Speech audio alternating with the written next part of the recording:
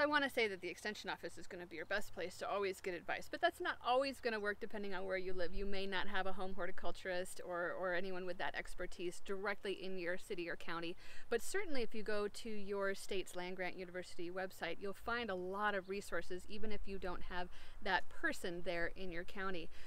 You know, for University of Idaho, for example, we have an entire website devoted to Idaho landscapes and gardens where we focus on the types of issues that Idaho home gardeners are going to face, and we try to give them really reliable research-based answers to that.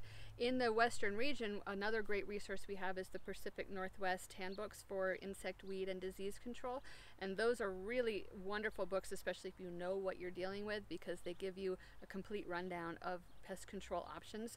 You know, if I run out of resources in Idaho, I will look to my neighboring states. I'll look at Utah, Washington, Oregon, Colorado, and go to their extension website. Sometimes I'll even go to UC Davis. They have a really excellent IPM website.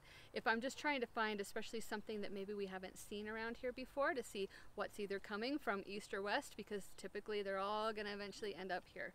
So I really look at any kind of university resource. Really, some of our new farmers or even some of our backyard gardeners can learn a lot by networking with other small farmers or gardeners in their community. Sometimes that's how they really share information and advice, and we have found that really that's where people look first. So that's one of the benefits of, say, a Master Gardener program, where we train community volunteers so that they're actually becoming that resource in their neighborhood or among their family and friends.